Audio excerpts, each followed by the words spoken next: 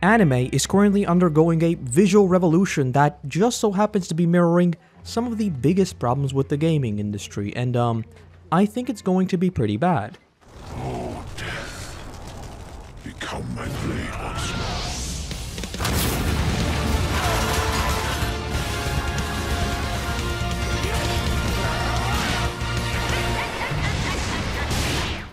As technology, and really the anime industry itself, has matured over the years, animation standards have also steadily evolved.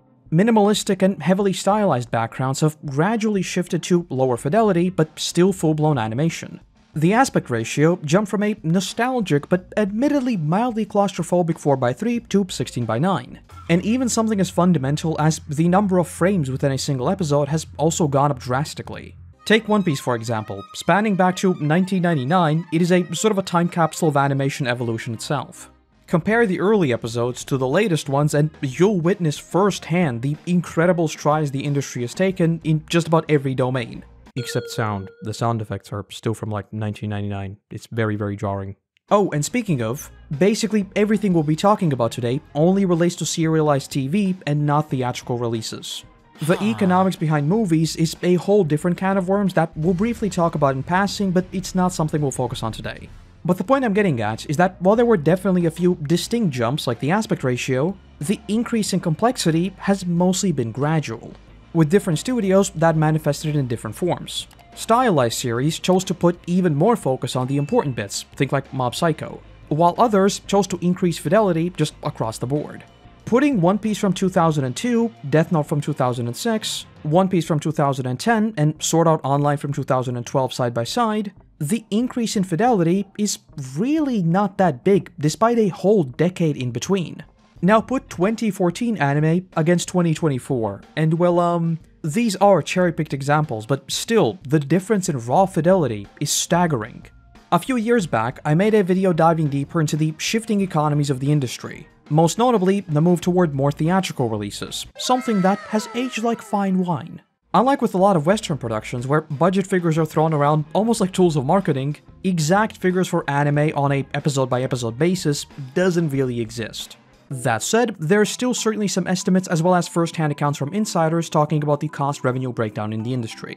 And probably like most of the anime industry is actively burning money, like the series itself doesn't even make back the cost. While the figures cited by different people vary quite drastically, all of them basically say the same thing. Recouping costs through broadcast, disc sales, and basic merch alone is next to impossible. Recently in 2023, the ex-president of Gainax also addressed the question of why anime faces this problem of simply not having enough money, while more and more series are being pumped out like clockwork each and every season. Essentially what it comes down to is that animation studios are just extensions of major publishing companies who use anime as a gambling machine just in case one series pops off to an insane degree, like think Demon Slayer, and actually makes money, or more commonly, b, a very expensive advertisement that will funnel people to light novels and manga where the return on investment is both safer as well as higher. But okay, now you might ask, what does this have to do with anything? Sure, some venture capitalist turns their eyes to anime and splits a few million buckaroos among like 20 mediocre series hoping that just one hits a bingo. Who cares? Well, one, because the animators are literally having full-blown meltdowns, which, you know, probably not a good thing.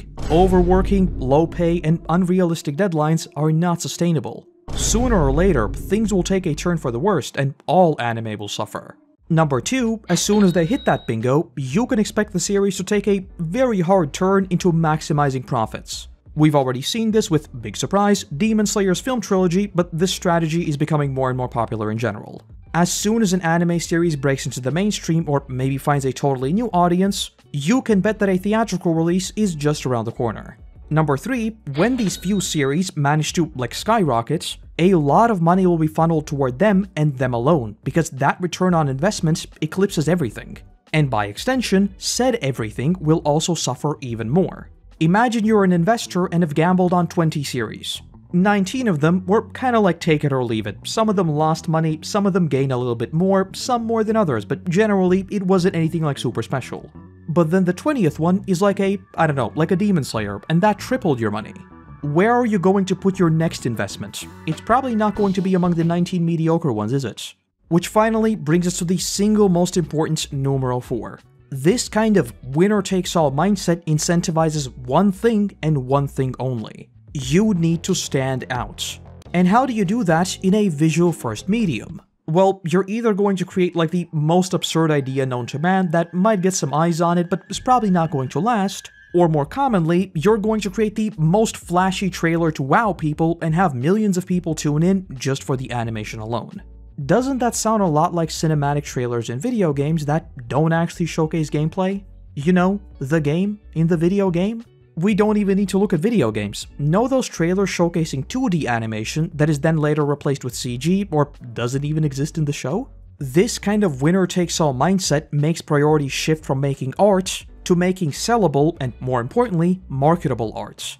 Personally, I think it is a very dangerous trend that shifts focus from creating a finished product to just creating one singular impressive vertical slice to show off, be it an impressive episode 1 or a trailer or whatever else.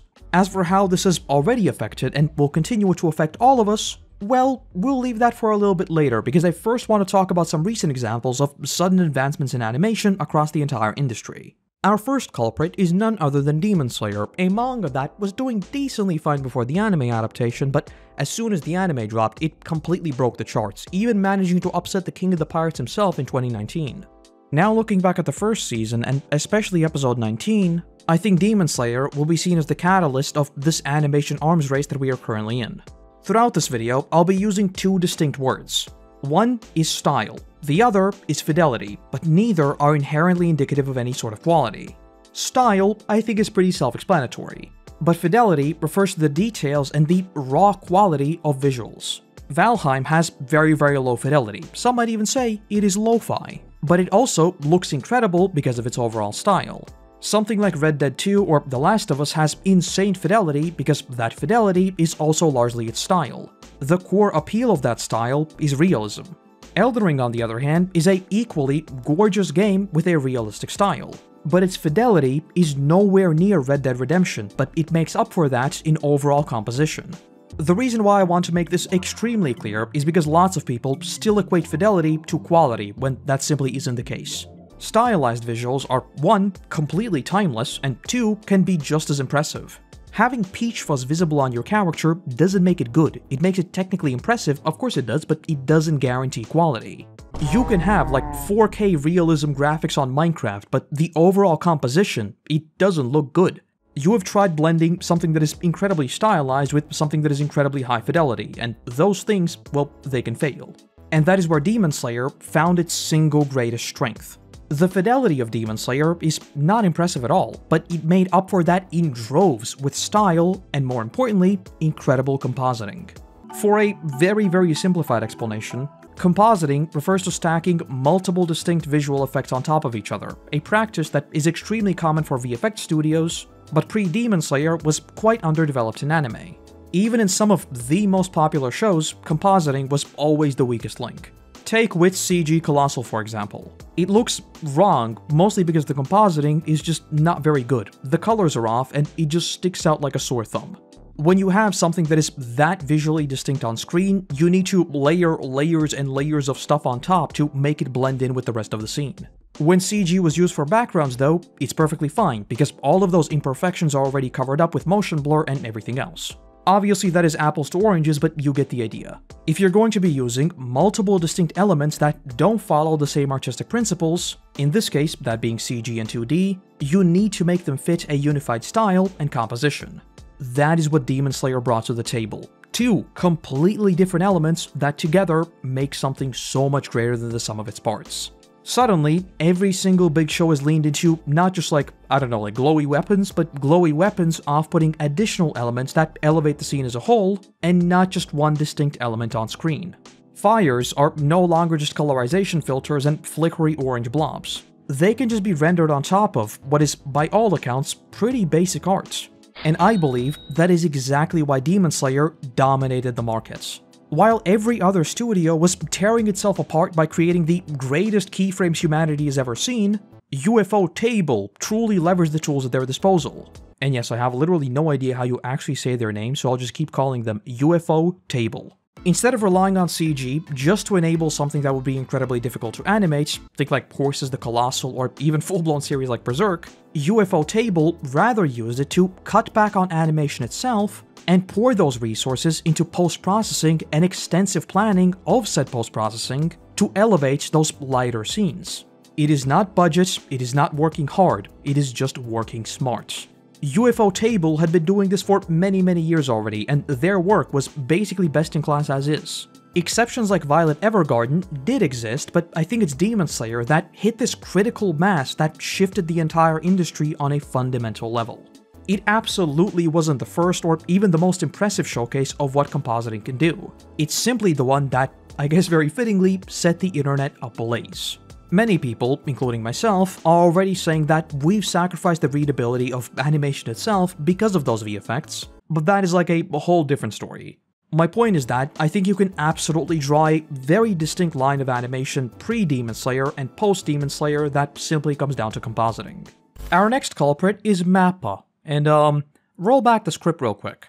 The fidelity of Demon Slayer is not impressive at all, but it made up for that in droves with style, and more importantly, incredible compositing. Yeah, about that. This is capitalism, so when people figure out how to work smarter and like reduce the time required to complete a certain task, well, instead of getting that time off, we just work the same amount, but like just make more, right? Because, well, you can now do it faster, so why not just do like more of it? Depressing jokes aside, MAPPA basically looked at Demon Slayer and said, good idea, we'll take some of your compositing standards and then, you know, mix it in with some of the highest fidelity animation there really is, and, well, you get screenshots like this. Yes, I know it's just a pipe, but look at the pipe. Look at the little water droplet. Look at it. It's beautiful.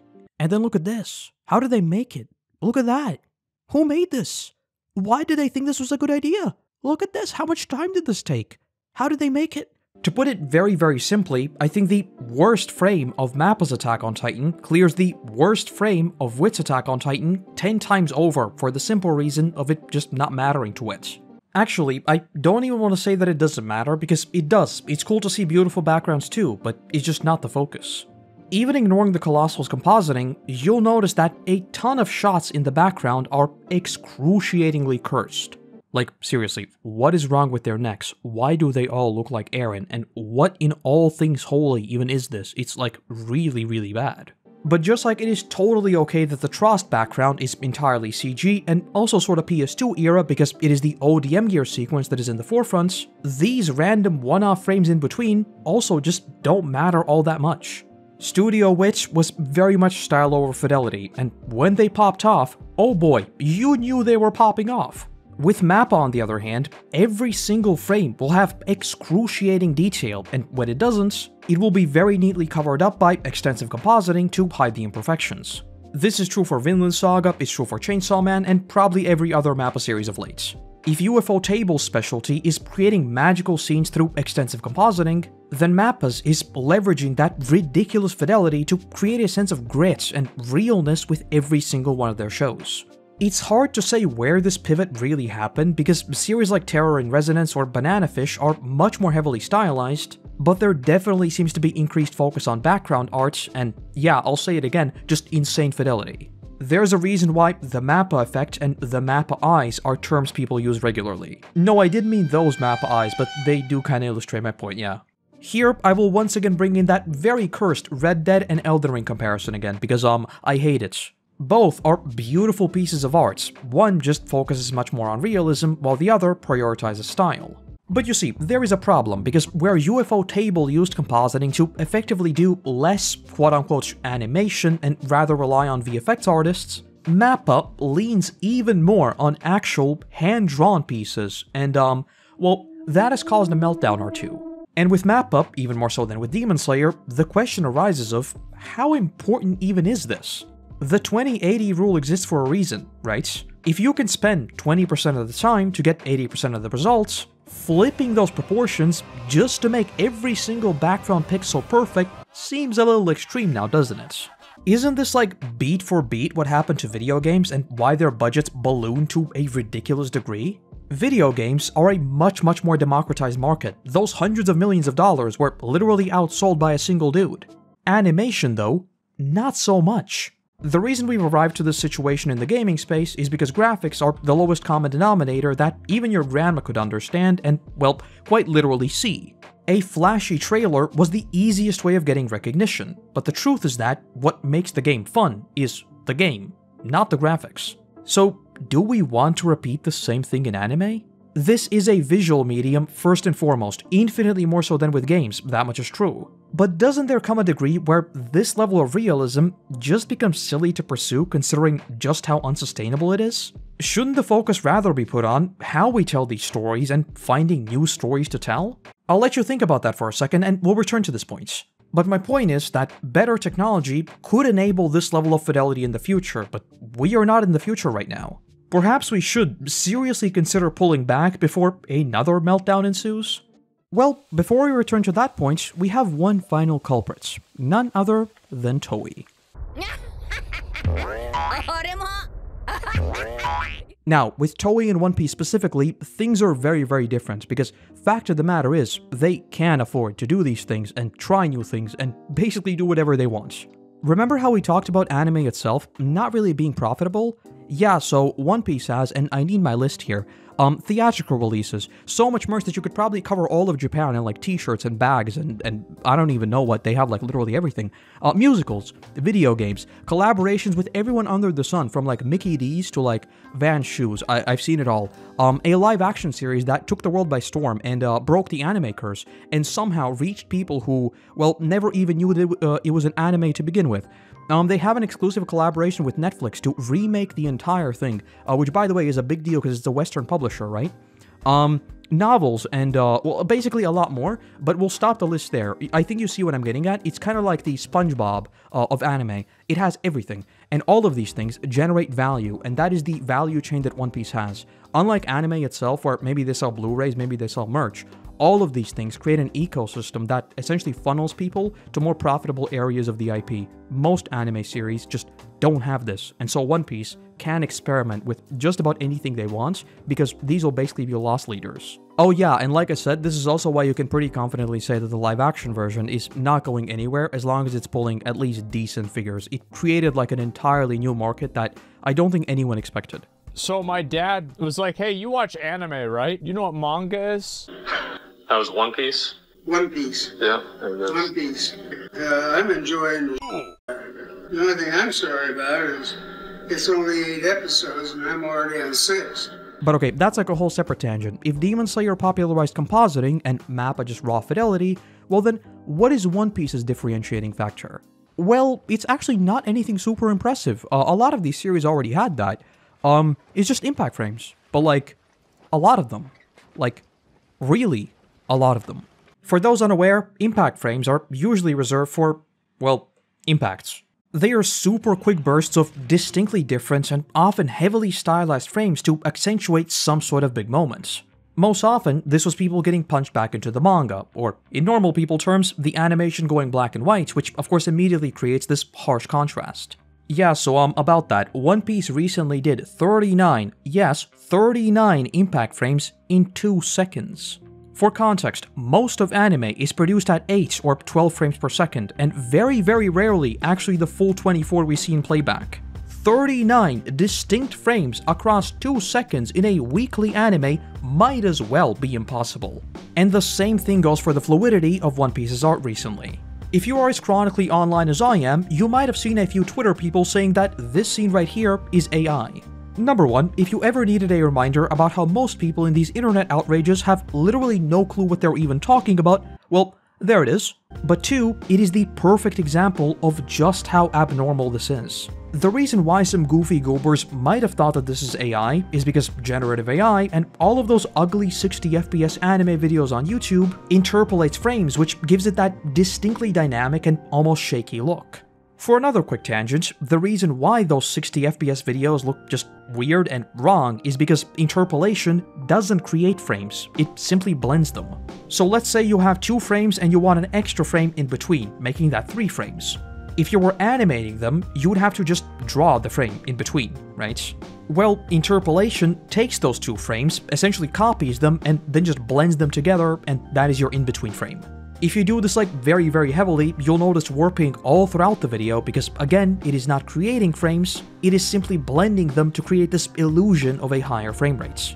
This sequence is not an illusion, it literally just has more frames.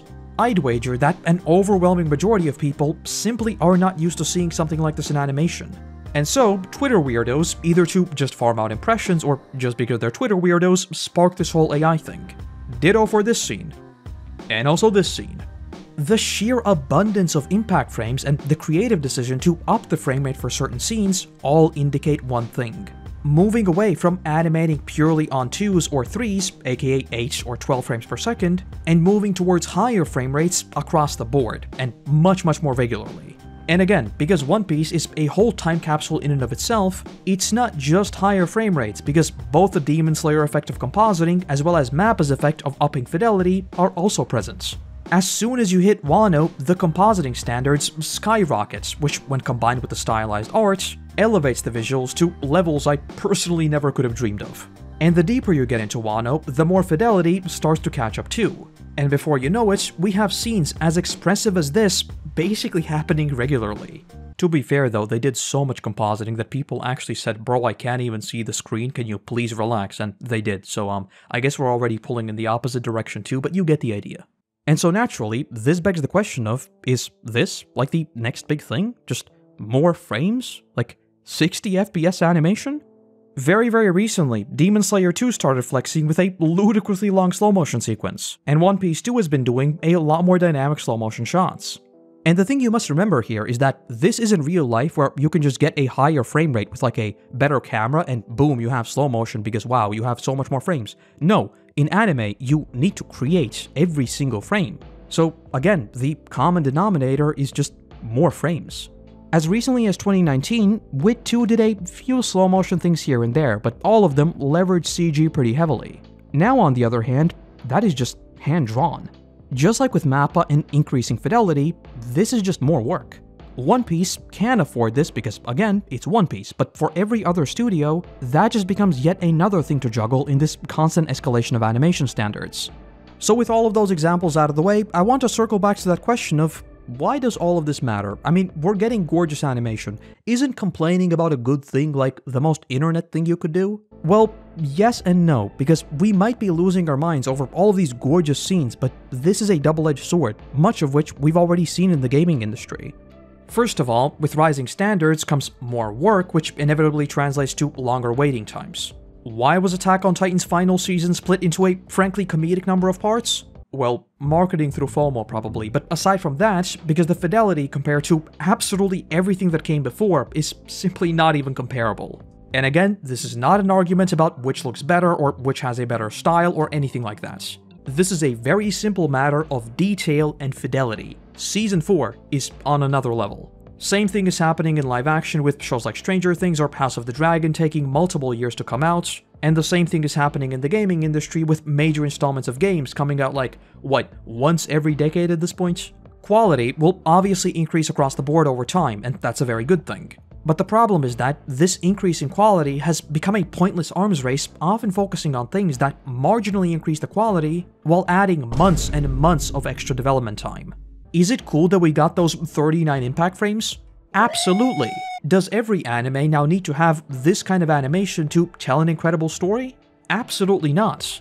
But much more importantly, the sheer complexity of this animation will fundamentally shift how money is allocated exactly like we've seen in gaming. You know the saying of too big to fail? As in, things that are so complex or just well defined that no matter what happens, they will still be fine.